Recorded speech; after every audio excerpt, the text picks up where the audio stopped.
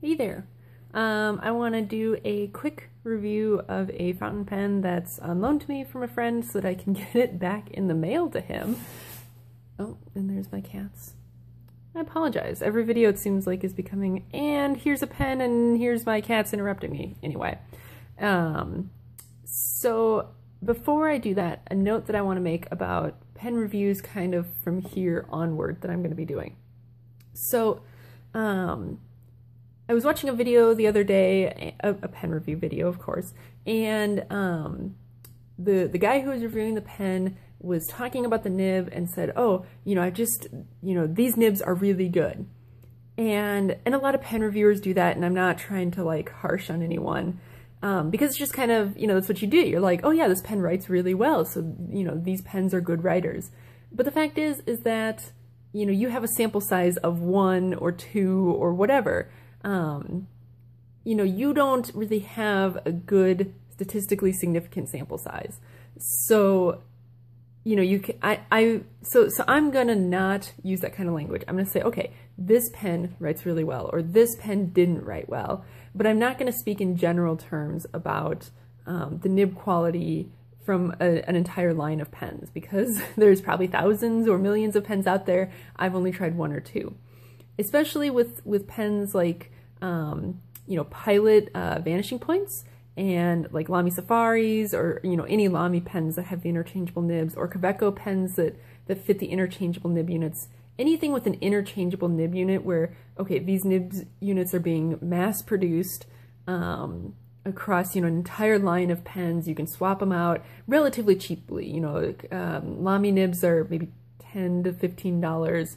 Kaweco nib units are, I think, $13 or $14. The Vanishing Points are quite a bit more expensive at roughly $60. But if you get a bum nib, it's not that much to replace it. So I'm kind of not going to review nibs. I'm mostly going to review, okay, this is the body of the pen. This is maybe like the size, like the physical dimensions of the nib. This is how the pen feels in my hand, that kind of stuff. And leave the writing performance to other bloggers. I don't feel comfortable reviewing the writing performance based on one nib. If it's awful, I don't feel comfortable saying, oh, they're all awful. And if it's really great, I don't feel comfortable saying, oh, it's really great. Exceptions to this will be more expensive pens, which I don't anticipate getting anytime soon. But like, if I were to get like a Pelikan M800 or something, like that's a really expensive pen. And in that case, the quality control should be up to the point where you should be getting a good nib on every pen, and if you don't, that's worth noting. Cheaper pens, especially like Lamy Safaris and stuff, it's like, this is a mass-produced steel nib. If it's not any good, you buy a new one, and that's just how it goes. That's how I approach it. Anyway, I'm not going to keep talking about that. So the pen that I'm looking at today is a Kaweco Liliput. So this is a teeny tiny pen. This is the brass wave version, and this is a pen that I never would have bought for myself, although I have been eyeballing the fire blue version because, oh my god, is that pretty. If they made an all sport in that, I would pay any amount for that. I don't even care. So Kaweco, you should make a fire blue all sport. I'd buy it.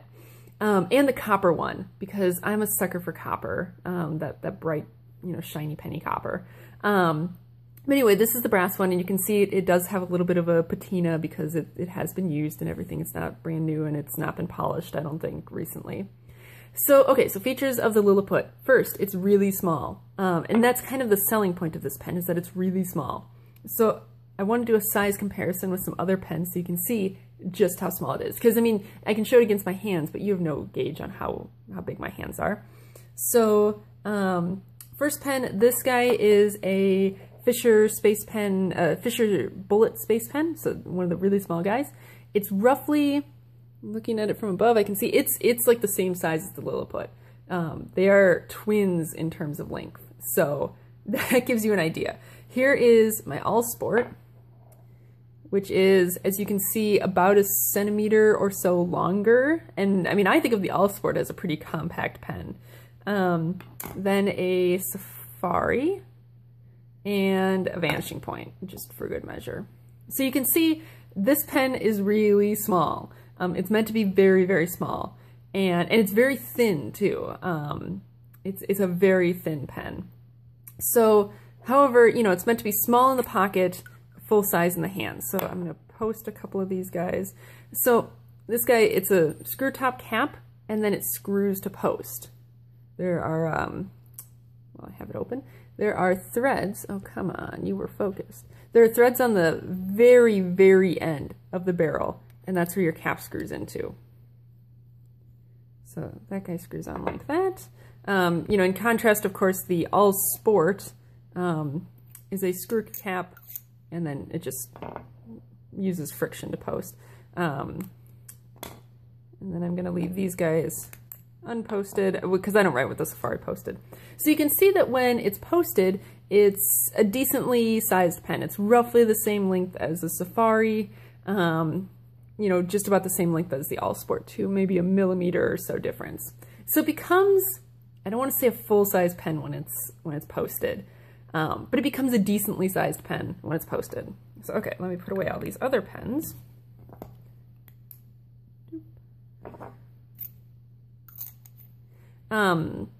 Okay, so, and you can see it's a thin pen. This is a very thin pen.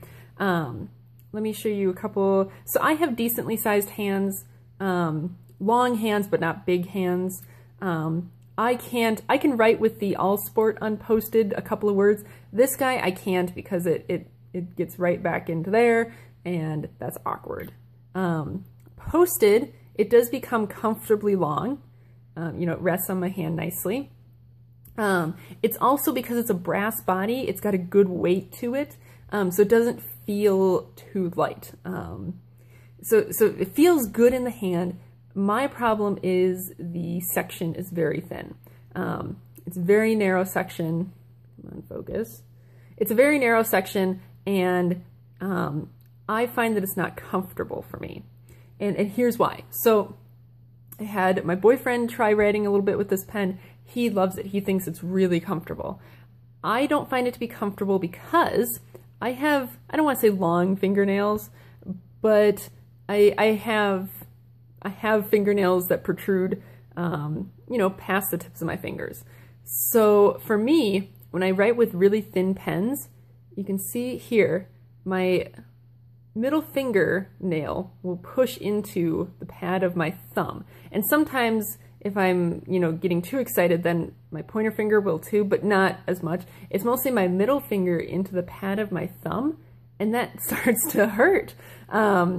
You know, and so my fingernails start to get in the way, and that's why I don't find it comfortable. And I think the reason that my boyfriend finds it comfortable is because he keeps his fingernails very short, and so he doesn't have that problem. Otherwise, it's a very comfortable pen. The section is nicely curved, you know, so you can kind of really get your fingers in there, and they really kind of fall into a good place. The threads aren't sharp. There's not really a step to speak of. So, I mean, otherwise, it's a great pen. It's really solidly constructed.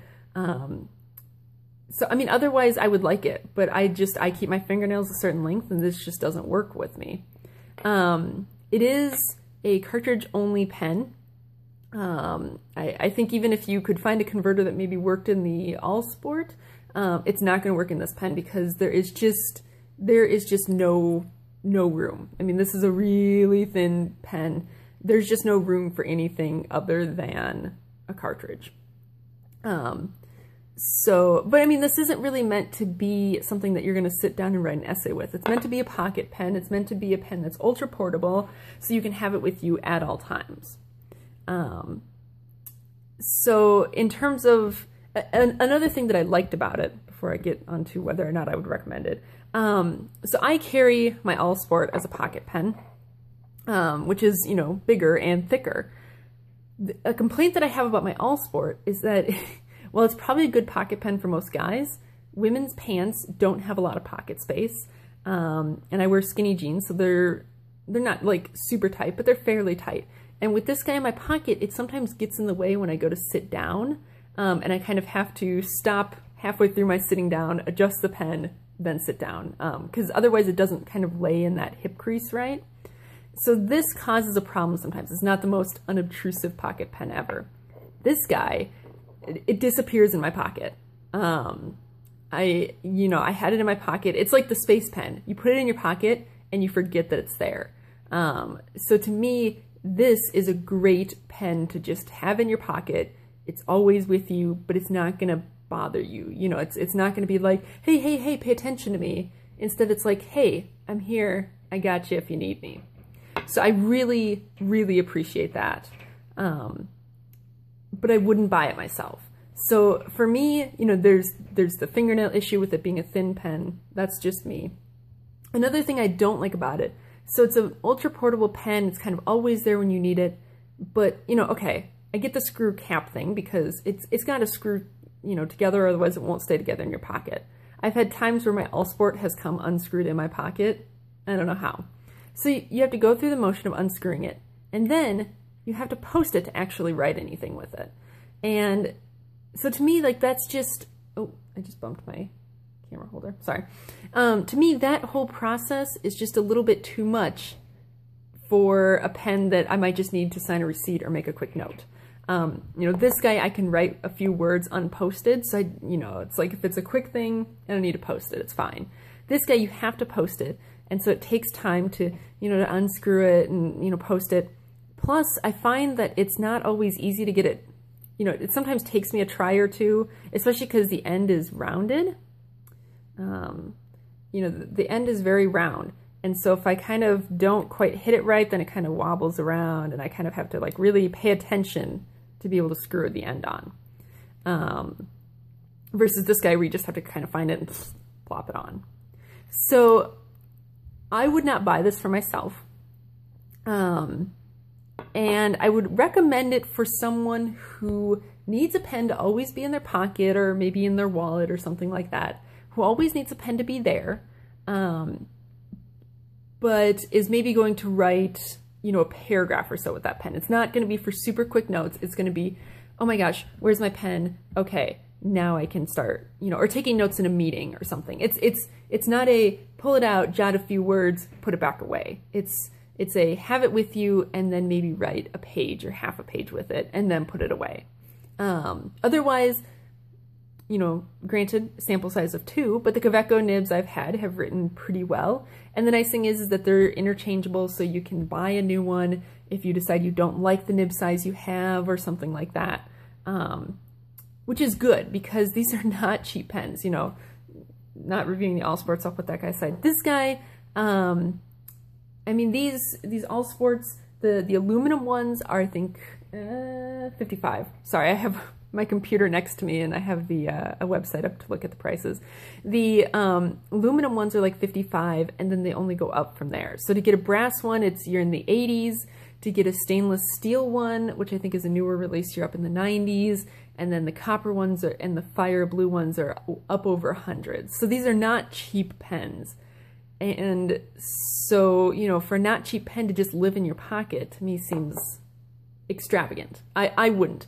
I would stick with either like a Fisher Space Pen. These are 30-ish maybe.